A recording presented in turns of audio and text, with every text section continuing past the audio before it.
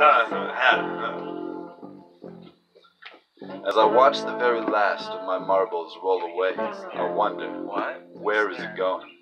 It must be going back the way I came, for I've been going uphill for quite some time now, and as far as I know, round objects prefer the path of least resistance. Come to think of it, so do I. Why the fuck have I been going uphill for so long?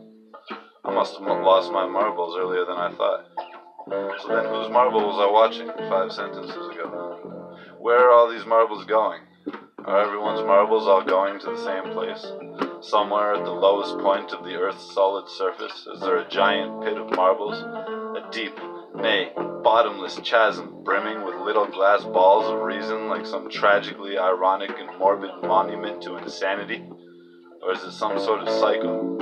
Imagine these marbles, the very marbles you and I seem to have misplaced somewhere along the path of our arduous trek from the womb, are given to the newborns of the world in some secret, supernatural glass bead bestowing ceremony, only for the newborns to grow and begin to fail at their own attempts to retain their slippery spherical sanity symbols. Or is it darker than that?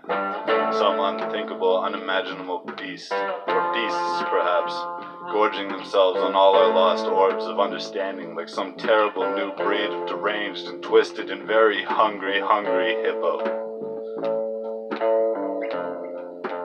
Marbles by Rory Peterson.